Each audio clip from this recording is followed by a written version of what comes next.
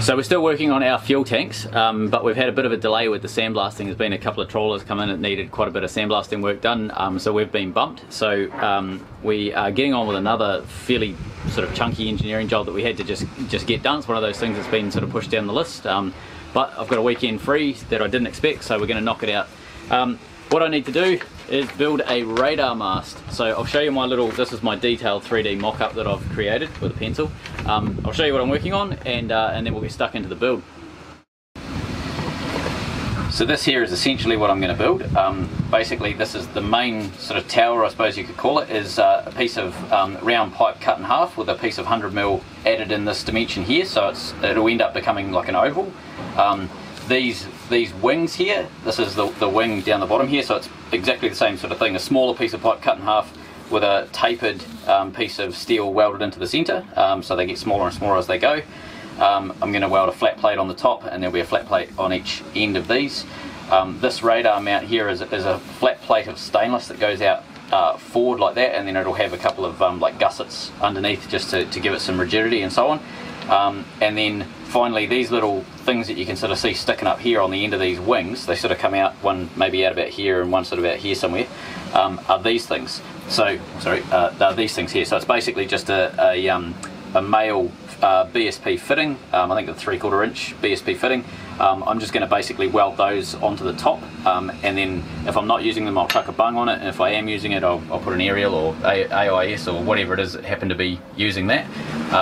Given that it's a 3/4 BSP, it's pretty common, and if I need to make an adapter to go to NPT or some other thread, then I can pretty easily.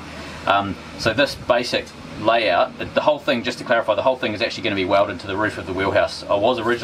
I thought about welding, and then I got scared and thought, no, I'll never be able to get my welder up there, I'll have to bolt it.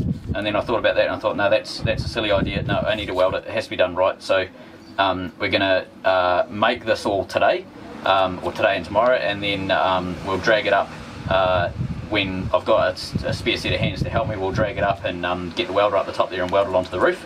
But this weekend the goal is to get this built, get it sandblasted inside and out and painted.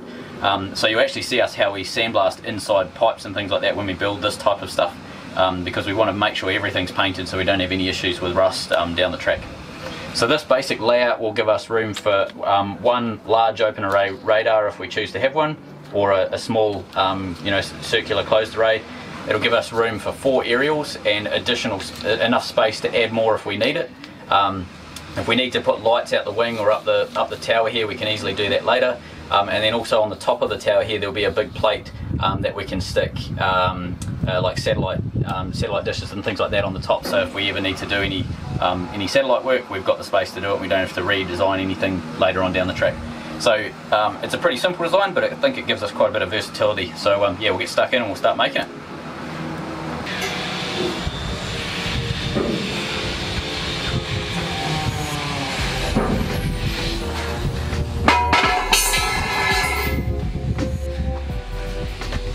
Right, so that's our main beam for the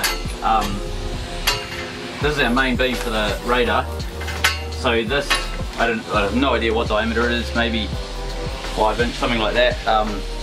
I'm going to I just saw it at the scrapyard and I thought that's pretty good, that'll do. So what my plan is mark all of this out, and this is going to become our main tower for the radar. So it's a pretty thick wall, it's got to be at least 6mm of tape, and I've got some 6mm flat bar that we're going to use to make it into an oval. So let's get into cutting this as an oval.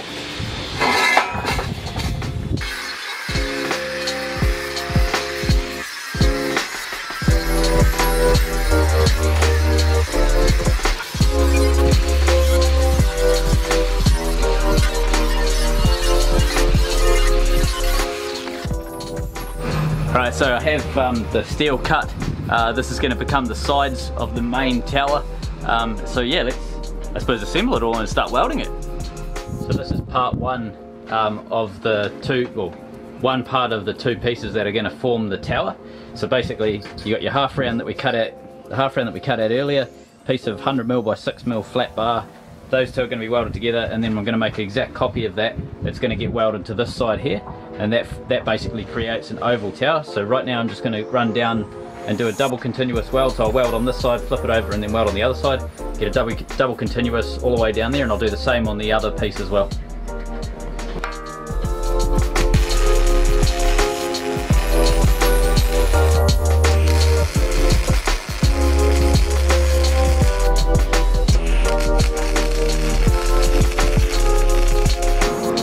This is the first half welded up, so you can sort of see there's a bead all the way along there now.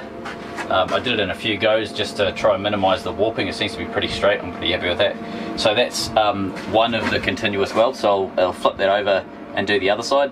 But before I get into that, what I want to do, so this piece of pipe here is galvanised, so I don't have to stress too much about that with rust and things like that.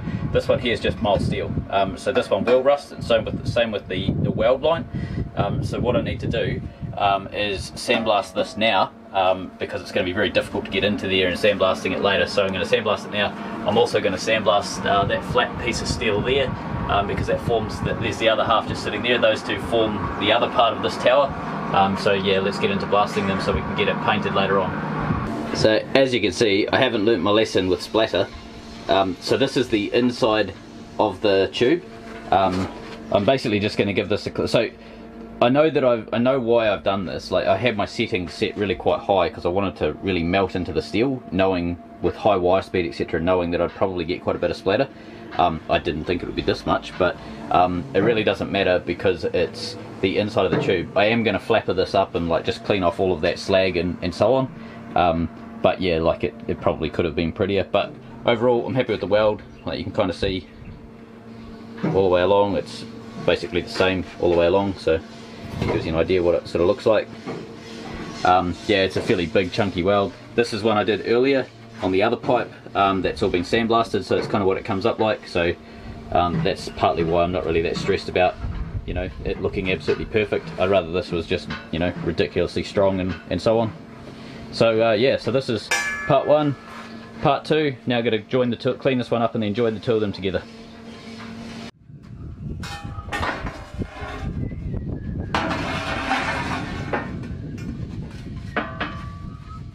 My nemesis, metal warping, has happened.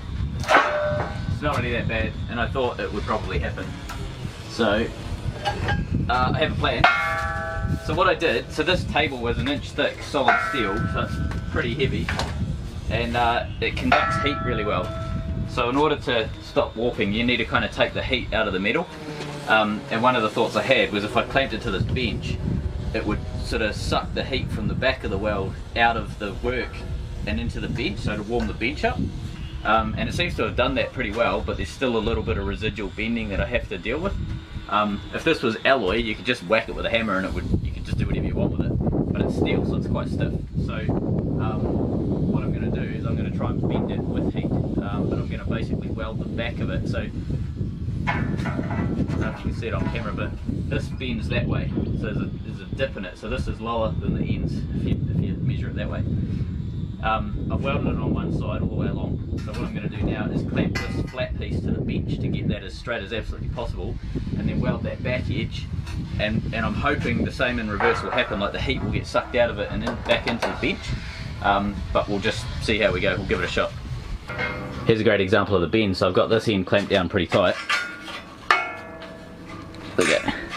So that's flush against the bench. If you look over here, you got that fairly chunky gap. However, that's what I was hoping for. So I'm going to press that right down like that and clamp the bejeebers out of it. I'm going to V this edge all the way along here, so there's obviously a bit of gap there, that's why you can see the old weld sort of coming through.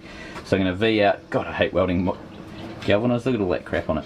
Anyway, I'll V this edge out and I'll run a nice weld all the way down the edge there, and hopefully that'll bend it the opposite way, so it should end up relatively straight. Down to 3 AM on a Wednesday. I burn my souls on hot cement and I eat that from anyway, even though my stomach doesn't agree with that. So you can see that it's far from fully welded. It's only like a few welds on it, and there's lots of open like V'd out grinded area to weld and so on. But the thing that I'm really stoked about, come around this way. If you have a look all the way down the length of that, it's almost perfectly straight. A wee bit hard to see on screen. But that's pretty much straightened it out, doing those little few blips like that. So what I'm going to do is do exactly the same to the other one, get that nice and straight as well. And then I'm going to weld the two of them together, and then I'll finish off the last of that welding when the two of them are mated together.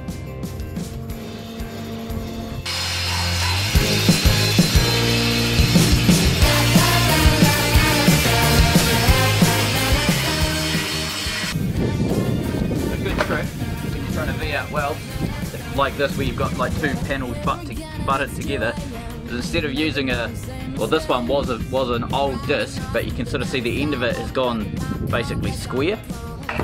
I like to use discs that are a bit sort of worn down and knackered, because normally they've got a really fine edge on them, and you can dig that right in and get a really good feed. So it's a fast and easy way of getting a feed out well.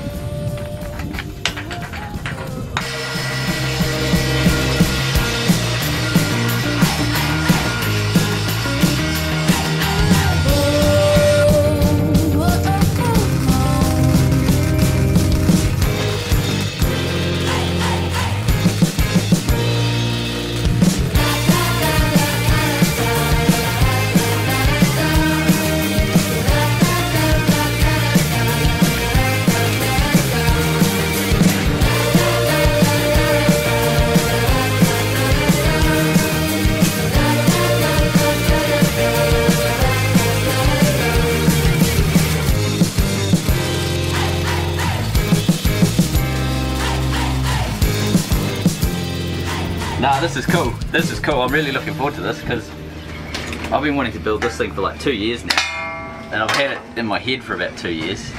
So it's pretty neat to finally start making something. New gloves and everything. New gloves. Geez, you should have seen the old one. Yeah, I got some. I keep killing gloves, and it's because I keep. Oh, that's really warm.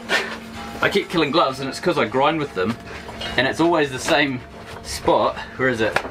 On the left hand glove, this finger always gets ripped open at the top there, so my gloves are like in perfect condition except for this one destroyed finger basically, and yeah, it keeps setting me on fire. So hopefully these are going to fit now that I've straightened them up.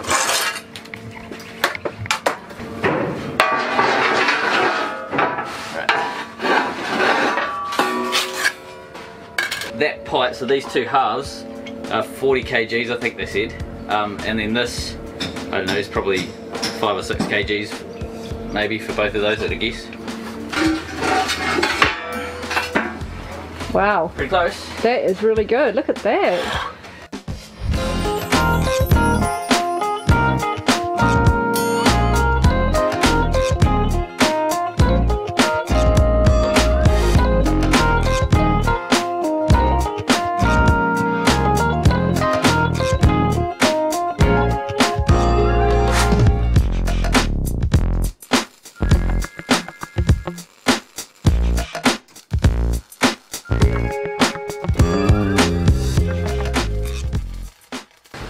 So I've got to square the end off. I've got to do that on both ends. So I'm going to start with the top here, or what currently is the top.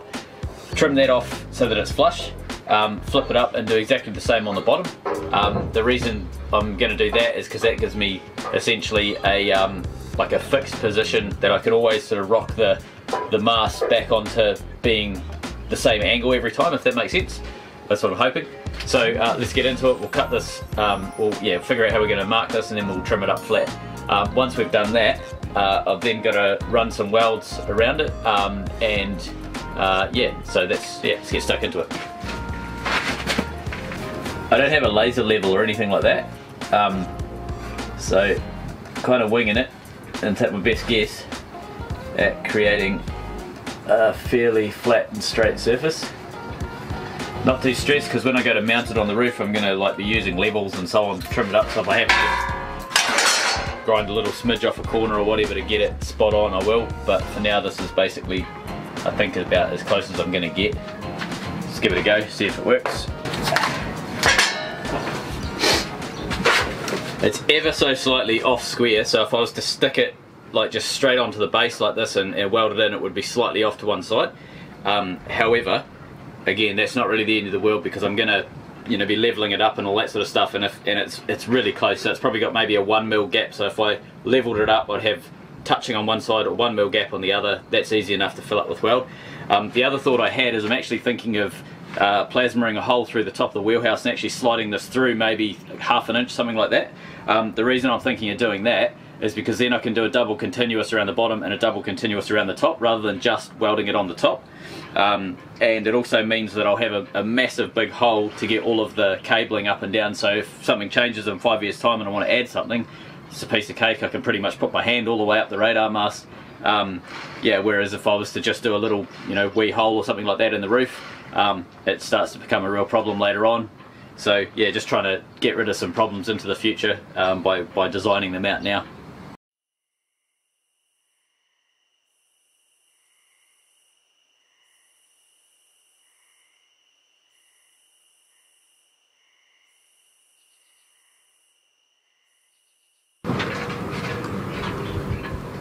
This is where we left off. So at the end of the day yesterday we'd managed to get the main tower built. So it's 50% of it's welded up fully and then the rest of it is tacked together. So I'm just going to leave it like that for now and then we're going to weld it up fully a bit later on. Okay, so the bottom's all trimmed up. I haven't done the top yet, I'll do that soon. But I've made a little, just a holder type thing, clamped up a holder on my bench so that I've able to just sit the tower into that position all the time. So what my plan is, come around the front of the tower, I'm going to start doing the wings that go out either side. So let's go have a bit of a hunt, see what sort of steel we've got to use. So I found this bit here. It's a piece of, I don't know, 6 metre long, 2-inch or 50mm pipe. It's thick wall, so I'll start measuring this out and chop it up. There's a couple of design things that I need to factor in. So the wings basically hold all of our aerials and antenna and that sort of thing, so AIS and whatnot. What I need to factor in is for long-range Wi-Fi. So when I'm saying long-range Wi-Fi, I'm talking maybe up to 20 kilometres. You get the best signal when you have, from what I've been told, I'm not an expert in this, but you get the best signal when you have 2 aerials separated by a reasonable distance because of the, so 4G modems work on a MIMO principle, multi-in, multi-out, and having 2 aerials, so 1 in, 1 out type thing, is what I originally thought it was, but it's not that. I don't quite understand the science behind it. I'm sure there's people out there that know it a lot better than I do, but basically having 2 aerials and having them separated gives you a much better signal propagation. So one of the things, I've been talking to a guy in South Africa who's pretty switched on with this stuff, and he was saying that with your aerials you want to try and have them at least 2 metres apart. I did think about putting them on the side of the wheelhouse roof, so one on either side, so it'll be about 4.5 metres apart, but they're not going to be very high and there'll be a lot of stuff in between them, so I decided not to do that. So I'm going to stick them on the wings of the radar mast, and I'm going to build the wings relatively wide, so they'll be about probably 2.5 metres wide tops. So each one's going to be yeah, a bit over, well, just a bit over 4 feet each. So it also gives us the ability to put a lot more aerials up there if we ever need to in the future as well. So that's what this pipe that I'm about to cut, that's what this is for.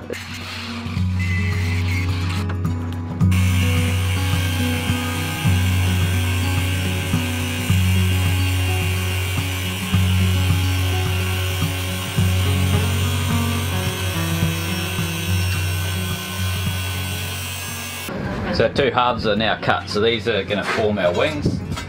So we'll start putting them together and see what sort of layout looks right. This is the approximate layout I'm thinking. So I've got a 50mm gap at this end here. I've just tacked a couple of bits of steel in just to hold it, and then a 100mm gap at that end. So if you look down the length of it, you can kind of see it gets obviously progressively bigger and bigger. So what I'm thinking is, I'm just trying to figure out how and when I'm going to sandblast, so I make sure I get all of the different bits. So I'm thinking I'll probably actually sandblast these as 2 separate halves, because I don't think I'm going to be able to get into all of the areas once it's all welded up. Like I'll weld one side, I just don't think I'm going to be able to get up into these top corners and that sort of thing easily enough, so I'll blast them as they are. I'll weld the bottom in, and I'll blast the bottom of that, and then I will blast the steel that's going to be welded in. So the only bit that is unwelded will be the weld itself. Sorry, the only bit that's unsandblasted will be the weld itself. So what all of that means is that I can throw a roller down there and get a decent amount of paint in before I assemble the whole thing together. So it's pretty windy, so I apologise if there's any wind noise, but this is what we start with. So the inside is pretty rusty, pretty gross. It's pretty similar to the outside, I suppose. You can sort of see these like nodules of rust or whatever you call them. All of that's got to come off. Yeah, so we're going to blast one, flip over and blast the other. So I'll just do the inside, I'm not worried about the outside for now, because that can all get done later. And yeah, so then we'll be able to start getting these welded together.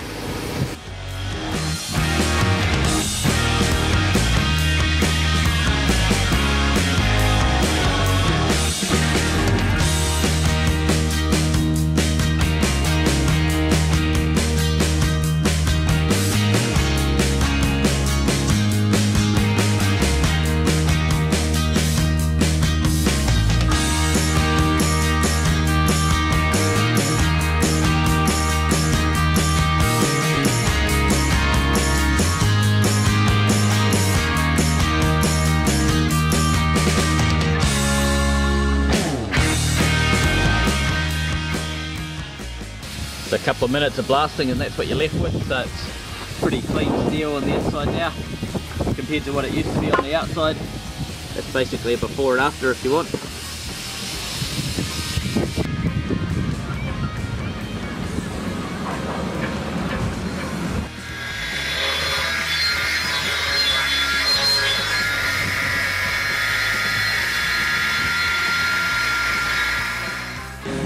So this is the first wing partially built.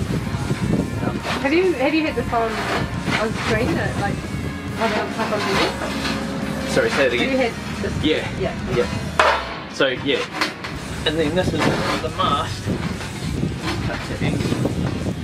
So it's quite slopey.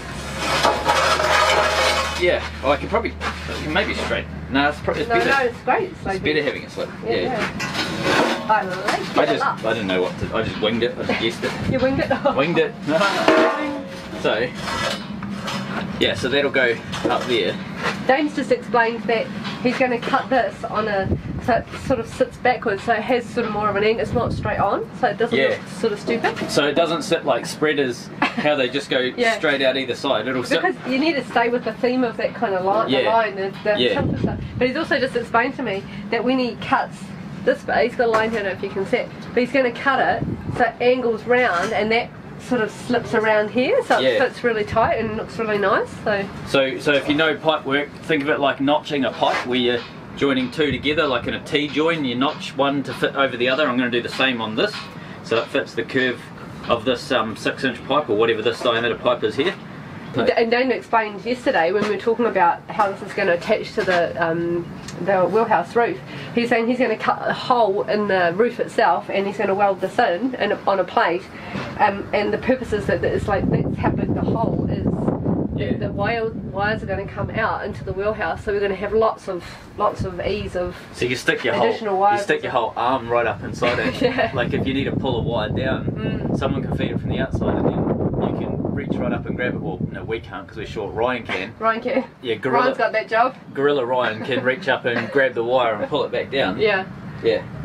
And because of that, we were talking about, because most of these things aren't really rust protected on the inside on the commercial boats around here, but we were thinking we need to, when they can, I'm sure they do, when they can have the time, but we're going to make sure that it's really well painted, and partly because there's going to be a hole that's enclosed that goes up in the wheelhouse. You don't want rust, chips and things starting to fall down, so we've got to make sure that it's really well protected on the inside. So. I just had a thought, we're going to have a big hole in the middle of the roof in the wheelhouse which isn't going to have insulation apart from a little bit covering over top. I'm just thinking I might try and jam some insulation up here when I've got it mounted. Yeah, like you could. You could. Stuff blocks of polystyrene up it to try and stop some of the. It'd be great if you get like a tube-like sort of thing. Yeah. But I suppose squishing it up is a better option. Not that it makes a huge. I mean, I only have to come up like a foot. Now, what's it called? A thermal bridge? That'll be a massive thermal bridge. It'll be nice. Yeah. I think, and like Tim suggested ages ago about any holes like that, just have a polystyrene thing that we can just plug things, so like plug windows or plug holes. So that might be a plug. That's what it might need a. Yeah, like a block that we just put up. Yeah. But I reckon we put the block up and leave it there. Like don't have it take out. Like just. Yeah, if it's easy enough to pull out and put another wire and then just put it back up again. And it doesn't matter if you destroy the polystyrene every time you have to do a wire, because you only do a wire every couple of years or whatever. Yeah, so that's starting to come along. So I like the angles. I think the angles are very cool. They're wider than I thought, but I think they'll look in proportion once they're up there. Okay. If I made it small, I think they'd look silly. Yeah, it's so long, really, isn't it? It's for the Wi-Fi aerials. Are you going to have it like a sort of, I don't know. Like a plate or something? No, like something, a pipe or something that'll hold the weight at the end.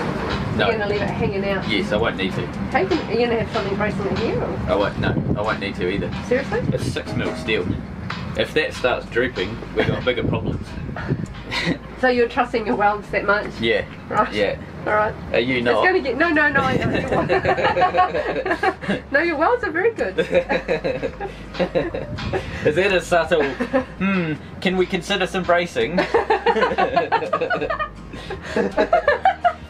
No. You fucking weld it. Well, give it to me then. I'll do it. Whatever. No, your welds are better than mine by far. Yeah. Yeah, so I'm gonna make the other plate. I'm going to weld this in, I'll make the other plate, and then I'm going to blast the welds, the underside of the other plate, put that in, and then I'm going to weld that up. So you're welding on the outside and on the inside? Yeah, because I can't get the inside. Then I'm going to cut my holes, and in fact I might even cut the holes first, because then I can clean them all up. Yeah, I was just thinking that way it'd be easier, yeah. So I'll cut my holes and put these in. So what my plan is, so I've got 4 of these and one of these. Oh, it's lost its prettiness. It's lost its prettiness. Oh no. So it was going to always lose it. You might not be able to see it. There's some splatter, weld splatter. So these are Those likes them all perfect. So these are just 3/4 BSP threaded pipe fittings, and I'm using these because the aerials and things that we have, most of them will basically screw straight onto this, and if they don't, it's a really common size, so I can build an adapter. So if I have to go down a size or whatever it is, I can just get a couple of fittings and then weld them together or whatever it may be and actually just make an adapter.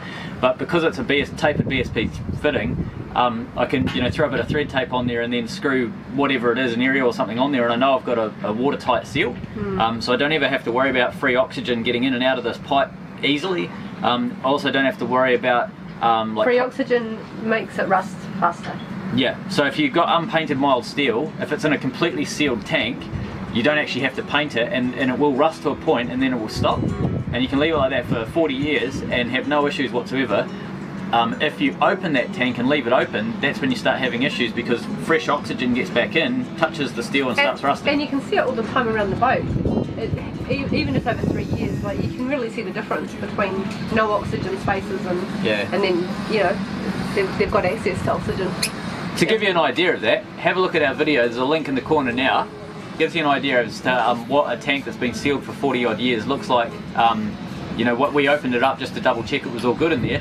And yeah, it's a similar sort of thing. Like there was a lot of unpainted steel, and yeah, 40 years later, no issues. So and also, curious, that concrete actually really works as a great stop for rust. Just if it's enclosed a space where it's against the steel, and it's amazing. Yeah, we've seen that a few places around here, because some people have told us really quite strongly that you shouldn't be using concrete, because we're going to use that for weighting the boat down. There's a lot of myths around cement in boats, like cement in a steel boat, there's a lot of myths that it's a bad thing.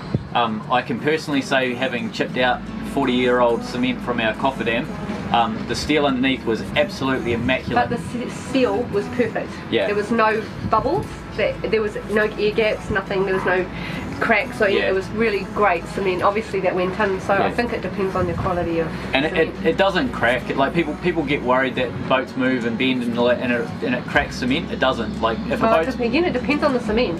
Yeah, that's probably true. Thickness, all sorts of. If a boat's moving so much that it's going to crack cement, there's probably other problems. I would suggest. Yeah. Anyway, okay. Yeah. Anyway. I'll leave you to it, Dan. Yeah. So yes, it's looking great. I really hadn't even thought about how to get that angle, that tilt back like a plane wing. Plane wing. Yeah. Cool. Yeah. Cool. Yeah. So I'll get this welded up and then we'll get into it. And the sun would always shine when we sat there, you and I.